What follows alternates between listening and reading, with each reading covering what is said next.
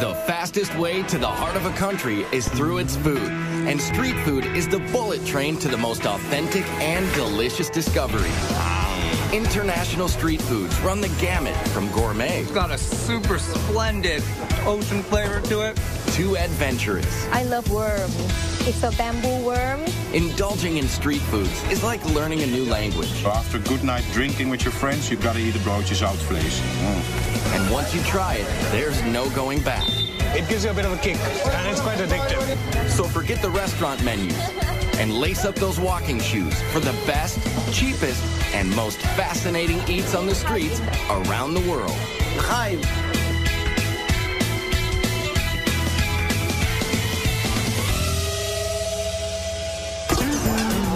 Food. It's the #1 reason people like to travel, and the best place to find it is on the streets. There's no better place to rub elbows with the locals and grab a bite that's fast, inexpensive, and speaks volumes about the culture. From Mopani worms in Namibia to hot dogs and pretzels in New York. Street foods reflect the essence of a place. Scoop up a camel spleen sandwich in Morocco, and you're digging into a piece of Berber history. Bite into spicy rabbit heads in China, and you're overwhelmed by the Sichuan tradition of spicy and bold flavors. They're mouth-watering, portable, and cheap. Like the best jerk chicken you'll ever eat from a stand in Kingston, Jamaica for a couple of bucks. Vendors are magicians with just a cart, a grill, and a few fresh cuts of meat and spices. While food trucks are revving up in the United States, street foods have been around for centuries throughout the rest of the world. So we travel across the globe to Jerusalem for snacks as old as the Bible, to Berlin and Amsterdam for sweet and savory flavors from Europe, and to Tokyo, Hong Kong, and Mumbai, dishing up everything from eel kebabs to stinky tofu. And we start in Mumbai, India. It's the largest open-air kitchen in the world. Sizzling hot, crazy loud, fast, and always cheap. Capable of serving, get this, more than 20 million people a day. Mumbai is India's most populous city, a magnet for people and foods from all over the country. You'll get a taste of every part of India on the streets of Mumbai. You won't get that anywhere else. Kalyan Karmakar is a market researcher, but his passion is blogging about street food of his native India. Warm temperatures and dirt-cheap food carts bring practically everyone outdoors to socialize and eat at the numerous cow gullies, which means eat streets. And like this cow gully in the Fort Commercial District, there are always stands noisily cooking up pav bhaji. Pav bhaji is a cross between vegetable stew and gravy served with hot buttered rolls. The base starts with potatoes hand mashed in butter, along with diced tomatoes, onions, peas, and peppers. And then he's going to add his red masala and then spices and then a touch of lime. It originated to feed textile mill workers in the 1890s. So in India, we don't use spoons all the time. We use like our breads, our hands. It's really delicious. For me, it's really all about the butter. The price is easy to swallow too, just $1 for a plateful. A lot of the food in Mumbai is vegetarian because 80% of the population is Hindu. They consider cows to be sacred, but they do have their burgers. Bombay burgers, that is, otherwise known as vada pav.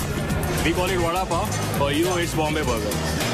Mumbai's favorite food. It has no meat. It's just a carb fest of potatoes and spices mashed in a ball, coated with chickpea flour and deep fried.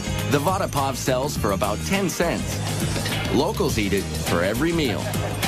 If you want to taste real Mumbai food, it's on the streets, available on the streets. Yeah. No need to go to a 5-star or any posh restaurant. Well, maybe, but it's better if you're weaned on a very spicy diet. The Bombay burgers come with complimentary chili peppers, which would destroy adventurous eaters in most parts of the world. But not here. No, because we've grown up on this. So, you know, after this, like habanero peppers of Mexico, those are like kid stuff. Like, we can have that in our sleep. No doubt about it, the street food scene in Mumbai is gritty. Takeout is wrapped in newspaper. Everyone cooks, serves, and eats with their right hand. And sanitation issues make the tap water unsafe to drink, especially for Westerners. It's why most visitors pass up raw fruits, vegetables, and drinks.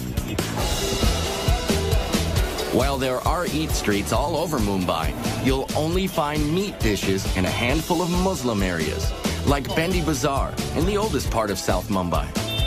It's home to the Borhi Mahalla neighborhood, with dozens of stands and holes in the wall where rich and poor rub elbows and break bread.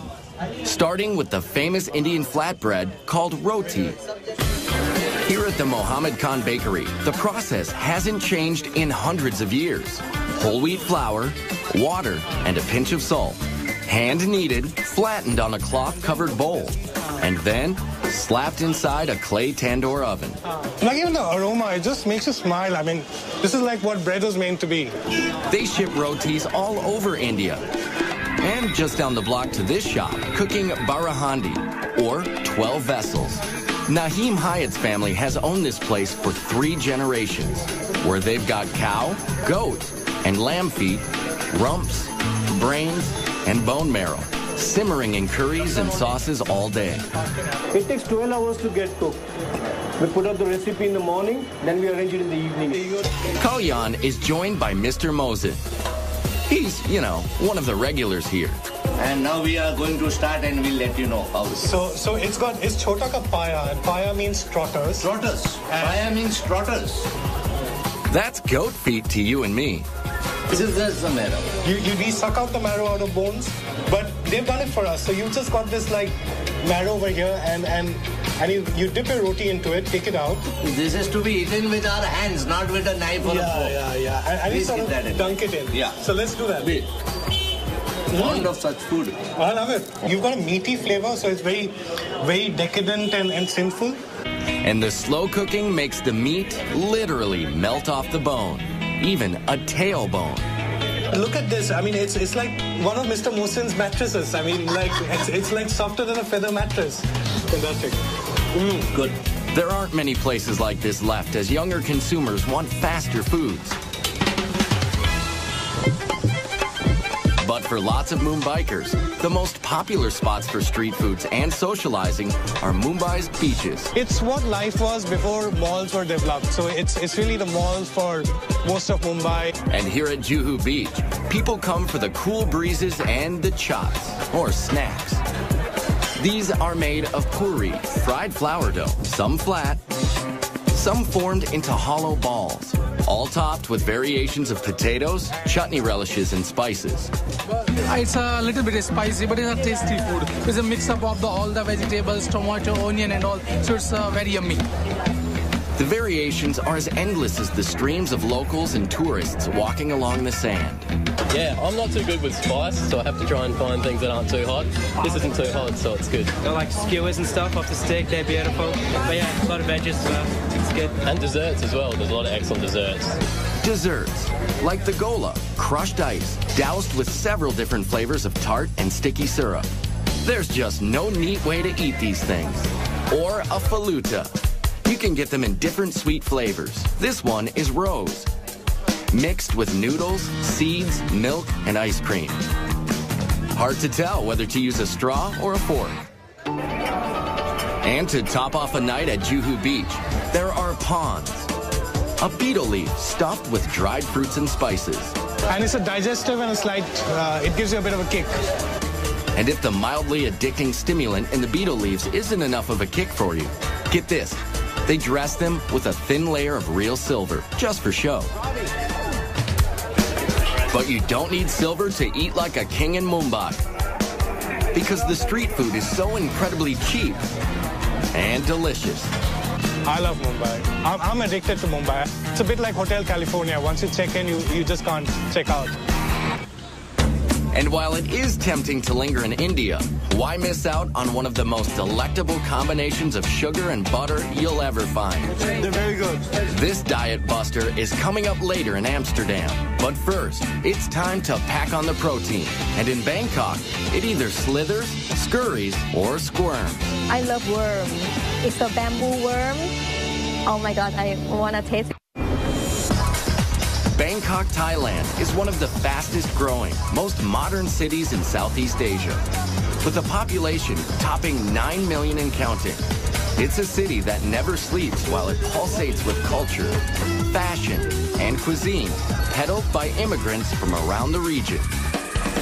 So it's a constant outdoor smorgasbord along the canals and streets, with vendors hawking everything from crispy grasshoppers and locusts to fermented rice and spicy snakehead fish. Not only like fast, it have to be good. So all the street food squeeze itself into people's daily life. It's not only street food, it's a part of life. Nim Korokat is a travel and food writer who can't wait to get home to Bangkok after business trips. And I'm just fall in love with food because what Thai people love so much, I'm just ordinary Thai. We love food. They love food so much, locals eat multiple small meals all day and all night. It's always a party on the streets. Starting with seafood sold from boats along the canals that crisscross Bangkok. Here at the Tailing Chan Floating Market, sellers paddle up with fresh fish, portable grills, and spicy fixings, all on their boats. This is absolutely the best place to find the food in a very unusual atmosphere. Today's catch? Prawns, mussels, and snakehead fish, with traditional Thai sauce that combines sour, sweet, salty, and spicy tastes. And for a finishing touch, homegrown basil leaves. And the Thai know how to cook with heat. So good! Spicy!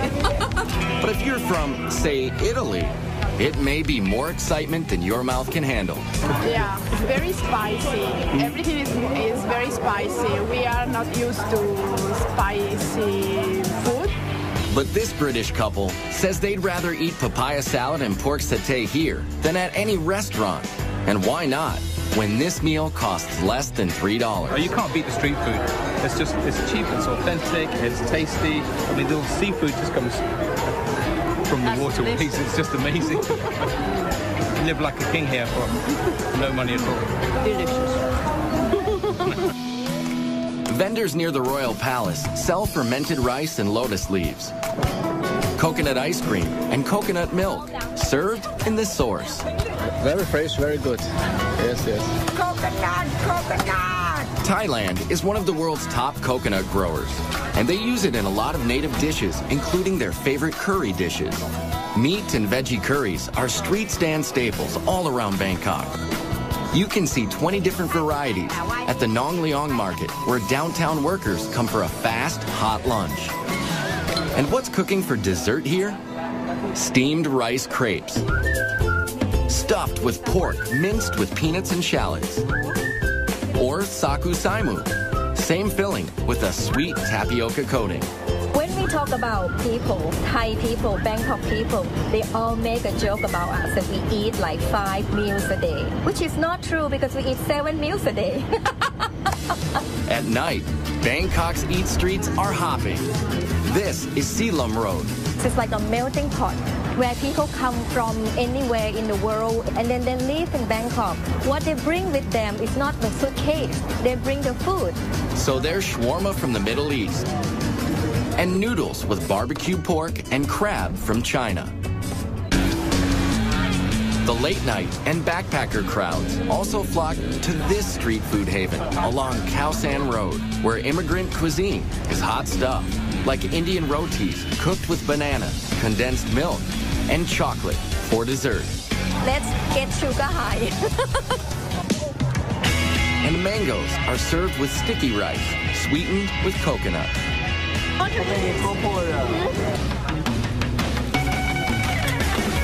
And it wouldn't be Thailand without pad thai. But this iconic dish is cooked in several different ways, down to the choice of 4 kinds of noodles. This close to the sea, shrimp is a popular version. It's cheap and it's safe and it's really nice. But here's where it gets interesting. Yes, we've saved the best for last. Crunchy, spicy, crispy bugs. I love worms. It's a bamboo worm. Frying bugs and selling them has been a calling for Mano Parnatharn for 20 years, bringing a taste of home from northeastern Thailand to the big city. Locusts, grasshoppers, bamboo worms, scorpions. For Thais, they are a major source of protein. But for tourists, the grasshoppers and other creepy crawlies are a test of bravery. It's like chicken. Especially this giant water beetle. I'm scared. Oh, it made me proud. Yeah, it's kind of like a nice snack, I think. How is it? And how about a baby frog chaser with a spritz of soy sauce? Easy. Good, good. Like a chicken, yeah? Yeah, like a thin chicken. Yes. This tough guy orders one locust, but gets more than he bargained for. Yeah, for 20 baht you get a whole bag of locusts. That's about 65 cents for the family pack. It's very salty and crunchy, which I thought they'd be sweet locusts, to be honest with me. And I'm a little disappointed, but it's not actually terrible if you don't think about it too much. But it's impossible not to think about what you're biting into in Hong Kong, where your nose keeps reminding you. I smell dead people. That's what's coming out of this bag. That's coming up later. But first, it's Back to the Future in Germany, where you find an ingenious cross between the Jetsons and age-old tradition. It's the best I've ever eaten.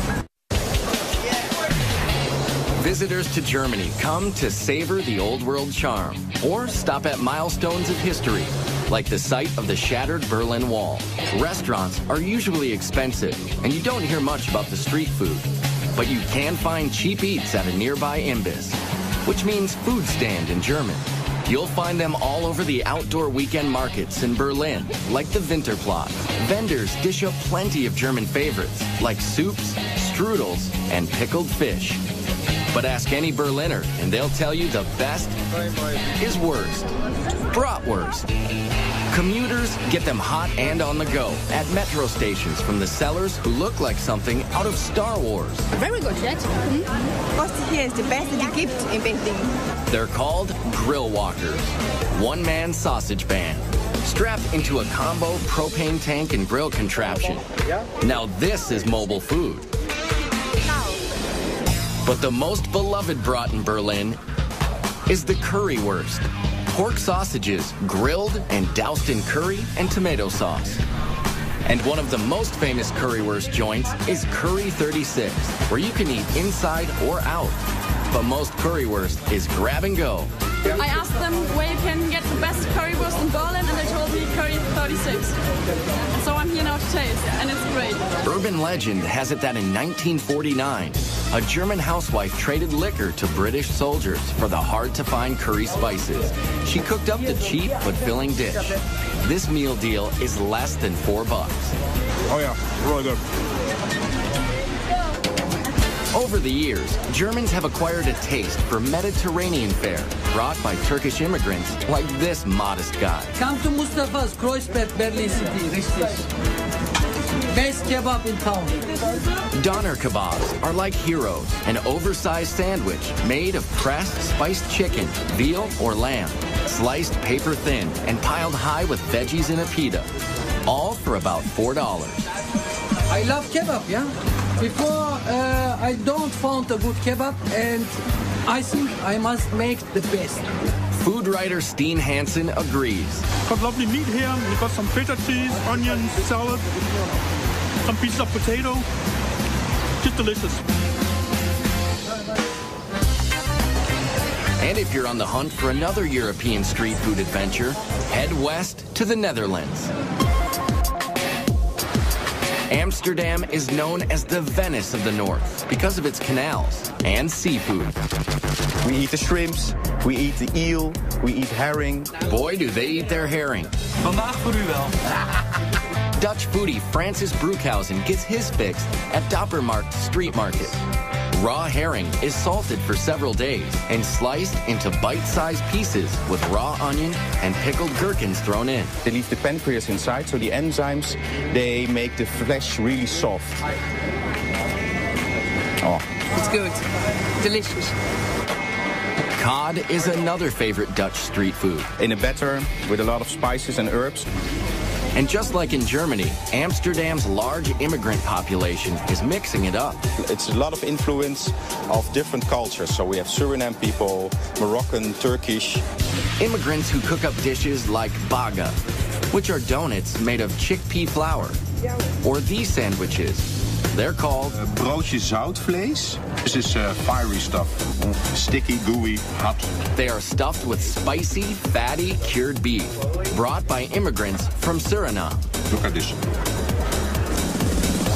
Animal fat. And all over Amsterdam, you'll find snack kiosks popular with tourists and the drinking crowd.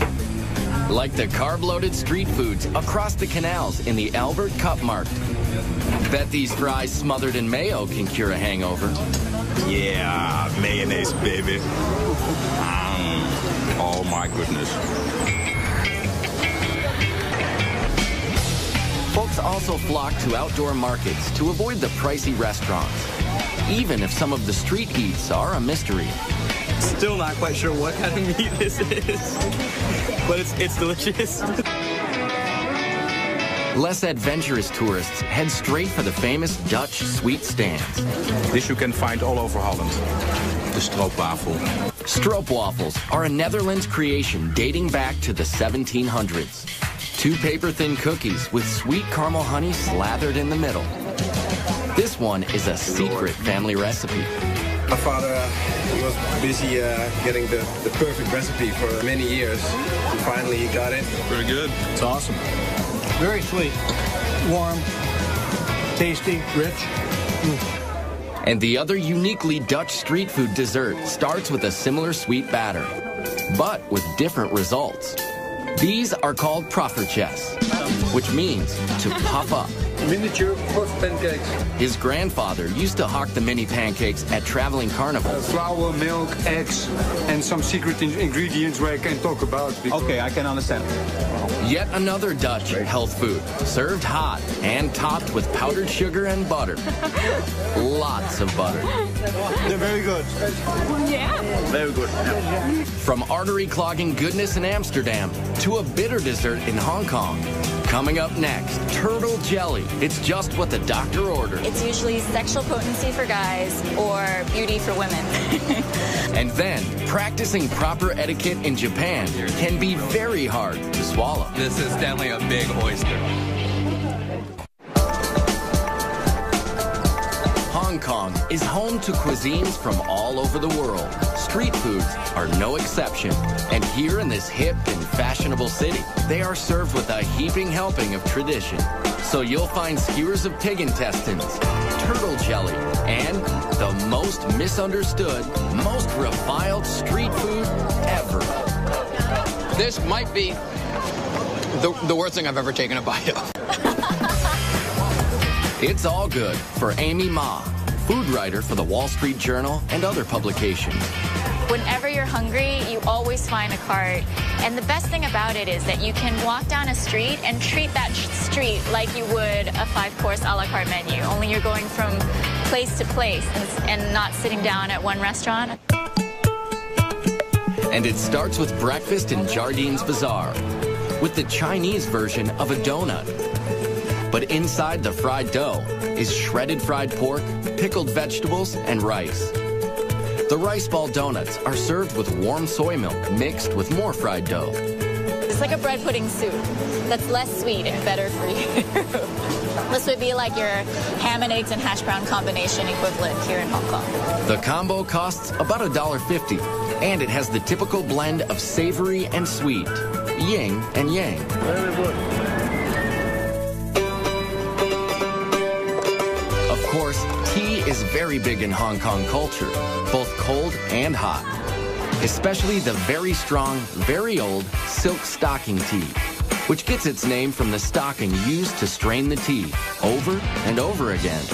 Not to worry, the stockings haven't been worn, but the tea packs a punch, which is why it comes with lots of condensed milk and sugar. Wow! One of the most beloved street snacks in Hong Kong is the egg or custard tart. With just a hint of sweetness, they're habit forming. It's kind of like a flan, creme brulee, and the best pie crust you can think of, all rolled into one. People argue about whether the British or Portuguese introduced egg tarts to Hong Kong. But this treat is pure Chinese. They call it a 1,000-year pastry because inside the flaky crust is a gooey black egg preserved for months in a mixture of clay, ash, and lime. Then it's coated with sweet bean paste and ginger. So preserved eggs and ginger are a classic combination. It's like peanut butter and jelly. It has a gelatin-like texture to it, so it's almost like a gummy bear inside. The Chinese make up 90% of Hong Kong's population.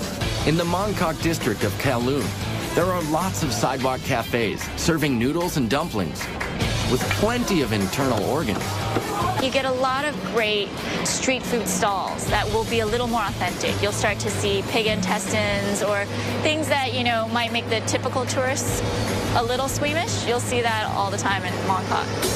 Things like squid tentacles, spicy beef stomach, and yes, pig intestines on a skewer. They may be local favorites, but tourists find them tough to chew and even harder to swallow. Right? It smells like sulfur, yes, it does. Which kind of smells like poop, which is exactly what it is. Fantastic. I'm not making out with anyone tonight. You can cleanse your palate and more with traditional medicines. They play a big role in what the Chinese eat, which explains why this very bitter turtle jelly is so popular here. It's like a funky coffee jello. With medicinal foods in Asia, it's usually sexual potency for guys or beauty for women. So it's this very primitive idea of what good health is. Turtle shells are broken into little bits and stewed for about 9 hours. When it cools, the thick collagen in the shell turns to jelly. It takes a liberal dose of sugar syrup to make this medicine go down. But the real test of just how far you're willing to go for authentic Hong Kong street food begins long before you lay your eyes on it. It's called stinky tofu. The smell is horrible. And just one whiff is enough to send tourists running the other way. Try a little bit. No. It's actually really rare to find these on the streets these days. A lot of the stands have been outlawed because it just smells so bad. This tofu soaks in rotting vegetable matter for several months. And then it's fried and served with a dribble of hoisin sauce. Dead people in my mouth right now. And seriously, most tourists won't go near it. It's really not that bad. But a couple of our crew members were willing to taste one for the team. That's horrible. You just can't breathe while you're doing it. Yeah. And that's the adventure of eating street food in Hong Kong. Some foods just can't cross the cultural divide, but that's all part of the fun. Coming up next in Tokyo, it's all about freshness and technique, where minding your manners can be one hot proposition. Then, an age-old ingredient in Jerusalem cures everything from aches and pains to wrinkles. You'll become more beautiful boy. Eating in Japan is all about art and etiquette, down to the smallest of street food stands and the grittiest of neighborhoods. Like the stalls around the Tsukiji Fish Market in Tokyo, where everything is immaculate and fresh. Yes, Tsukiji Fish Market is the most famous and biggest fish market in the world. Here you'll find every kind of fish and seafood imaginable. Much of it served raw. The sushi is definitely the freshest in the world. Yasuhisa Chiba, a culinary student whose family is in the seafood business, says it's that obsession with freshness that sets Japanese street food apart. Like this rice bowl, loaded with raw fish for about $15, about a third of a restaurant price. This is a donburi, or a sashimi over rice. Very popular around here because everything is in one place. Very rustic, easy to eat, and inexpensive, but super good. This squid is looking absolutely delicious. So is the raw tuna and whole shrimp. The uninitiated only eat the tail. Those in the know also go for the head. Brains, it's what's for lunch. It's got a really hearty umami flavor, nice and rich, not too salty, not fishy at all. You hear the word umami a lot in Tokyo. It's used to describe a savory, earthy taste. Here at the Tsukiji Fish Market in Tokyo, it's a point of pride to handle raw fish as little as possible, because heat from a person's hand can spoil it. Yes, Japanese people love healthy food. They like simple preparations that don't mess with the product at all. This is about as basic as it comes. Unagi, or freshwater eel, grilled to perfection. In the summer, it's very popular to eat because it gives you strength and stamina. Unagi has great fat content to it. It's real moist, real rich. It's basted in a subtle mixture of soy sauce, sugar, and mirin, which is a sweet sake. There's nothing subtle about the stand next door, selling giant raw oysters. Look how huge that is. Protocol dictates you've got to swallow it whole, no matter how big it is. This is definitely a big oyster. Quite literally, a mouthful of ocean flavor. First thing was salt. And the really meaty, super good. Another popular street food is much easier to swallow. It's ramen soup with lots of noodles and broth. You have to slurp. I know it's very rude in America to slurp your noodles or pasta, but in Japan you have to do it for it to be delicious. There are a lot of rules you need to know when eating in Japan, like how to bow to your server, how to add wasabi, when to pick up food with your fingers, and yes, the right way to slurp soup. Slurping helps you breathe in the aroma. The Japanese experience food with all of their senses, like the way they eat takoyaki or octopus balls. At this stand in the Yamiyoko district, a no-frills outdoor market full of food stalls. To be clear, these are not octopus testicles, they are octopus tentacles, chunked into a pancake-type batter.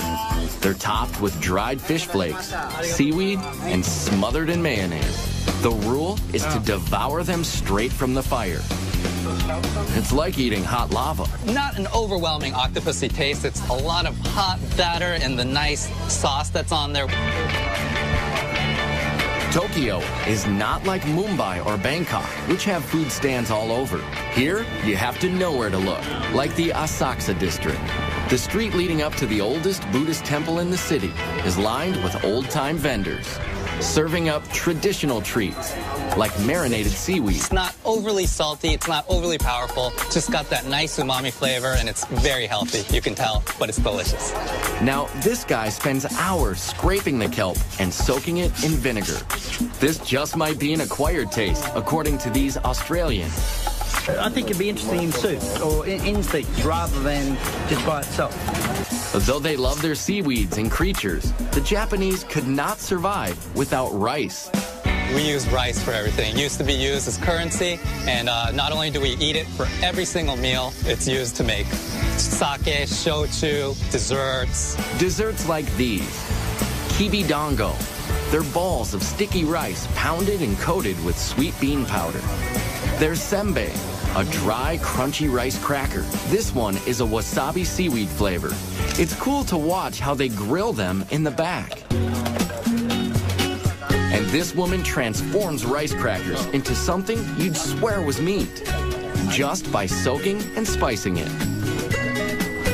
If you told me that it was a beef intestine or a tripe, I might believe it. Nope, it's really rice crackers.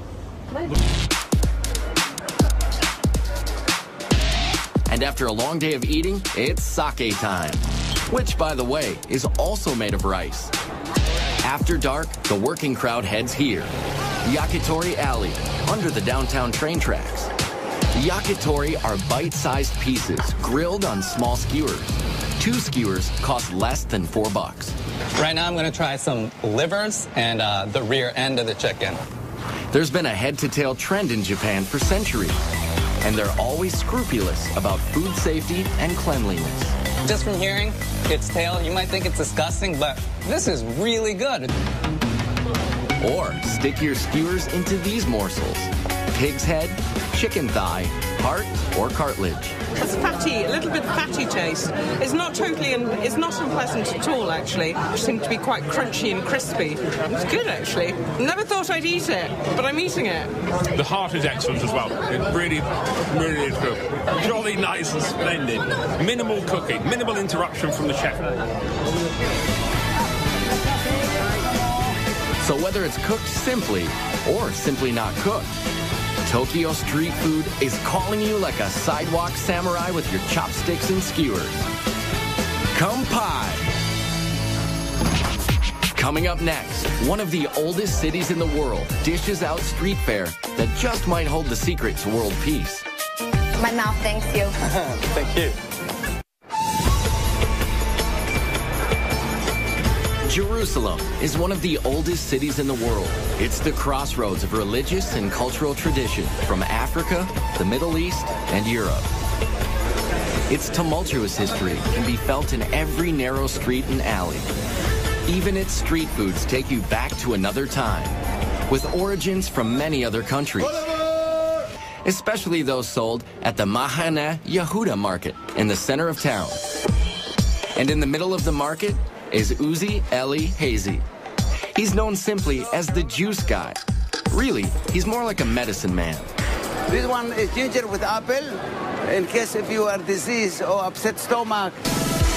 Israel grows a lot of fruits, so juice stands are everywhere, but none quite like this.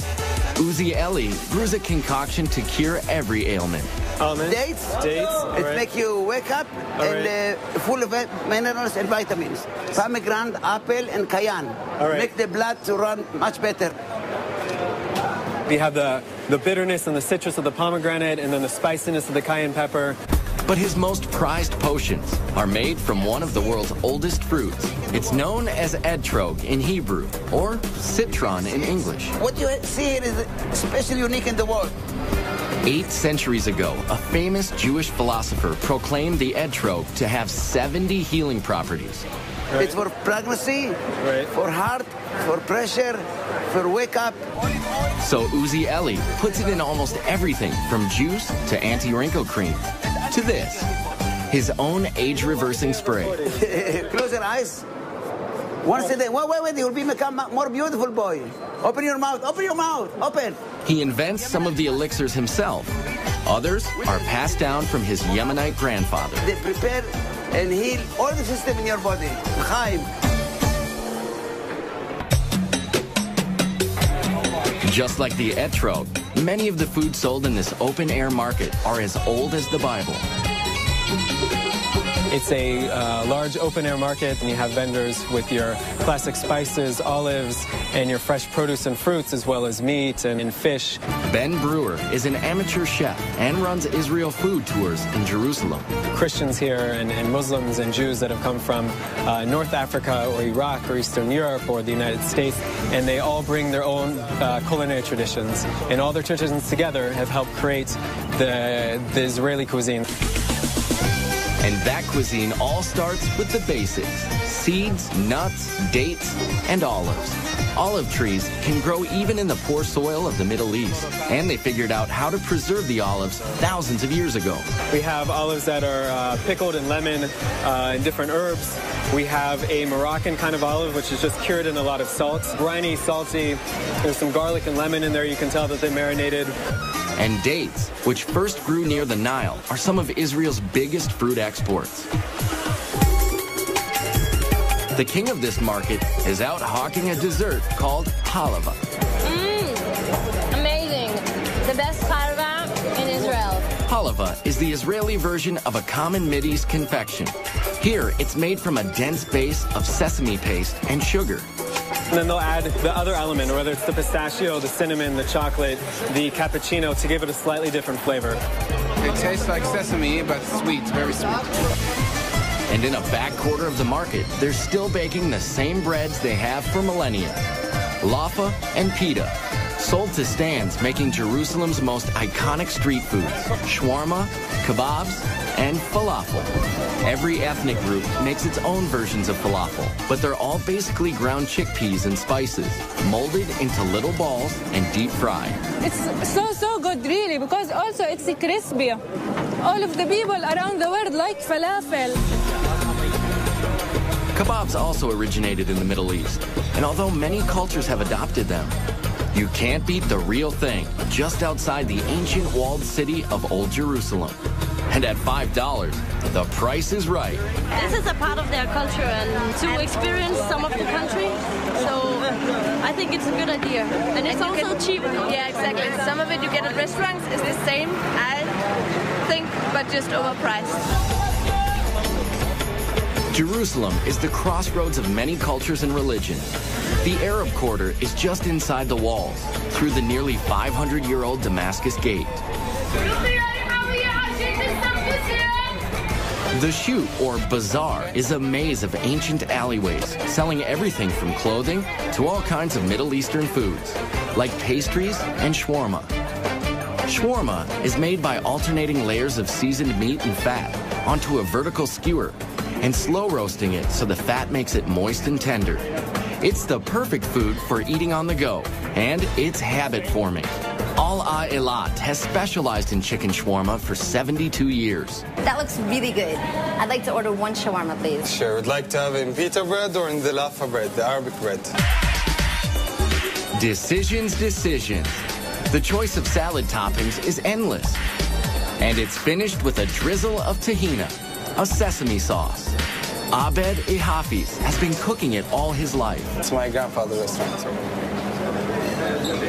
It's a burst of flavors. My mouth thanks you. This is the best fast food in the world. I love the food very much. And that's the delicious lesson found in the ancient traditions of street food in Jerusalem. No matter where you come from or what religion you practice, it's the one thing everyone can agree on. And all around the globe, street foods are bridging cultural divides. So Hindus and Muslims can break roti together in Mumbai. The Japanese can keep up their ancient food rituals even on the go. In Hong Kong, locals can still find old world foods and drink herbal remedies at stalls in the middle of a modern metropolis. And the Bangkok Eat Streets offer a melting pot of cuisines. While in Berlin and Amsterdam, you can find natives, immigrants, and tourists lining up to taste the best of all worlds at great prices, keeping alive the tradition of street foods around the globe.